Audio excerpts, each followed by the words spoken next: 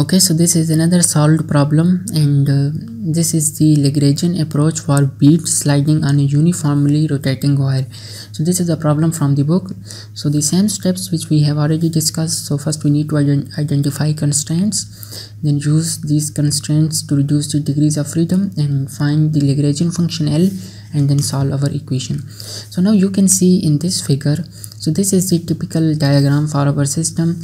So we have a plane X and Y, and we have a massless rod or massless wire over which we have a bead or we have a ring.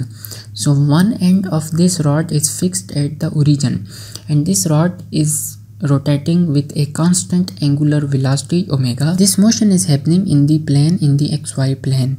So when this wire will move, so the bead will experience a force. So I am going to solve, or I am going to find the equation of motion for this bead.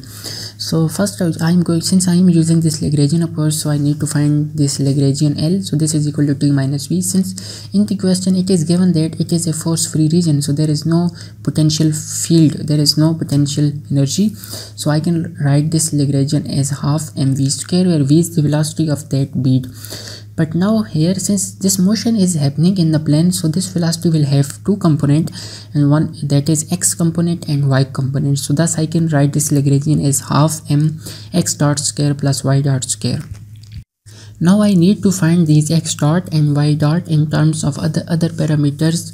Since it is given that the wire is rotating with constant angular velocity, so it means that theta dot is constant. So this is a constraint on the system.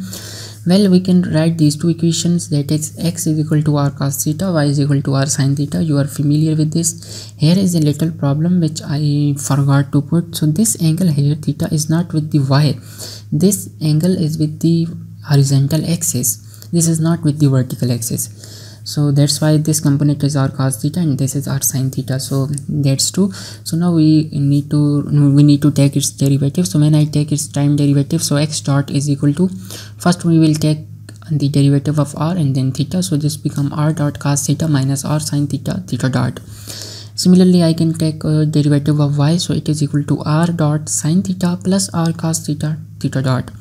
So since I need to find this x dot square plus y dot square, so I can square these two terms and then I can add them. So when I square these two terms, so I will get these terms. So this term comes from x dot square and this term will come from y dot square. So these two terms will cancel out because they are same and opposite, and from there I can take these things common. So these are simple trigonometric relations, so you can work on this. So this is very simple. From these two terms I can take r dot square as a common, and from other two terms I can take r square theta dot square as common. So finally I will get x dot square plus y dot square is equal to r dot square plus r square theta dot square. So putting this value into the above equation, I will get Lagragian L is equal to half m r dot square plus r square theta dot square. Thus we have this L. So all we have to do is to find the equation of motion. So here we have r and theta as our coordinates, but since we know that theta dot is constant, so there is a constraint on theta, so that's why I am expressing this equation in terms of r.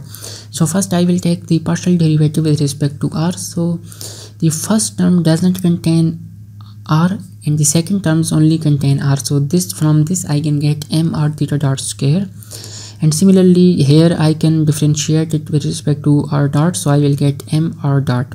So this is the Lagragian equation, so I can put it here. So this become n r double dot minus m r theta dot square.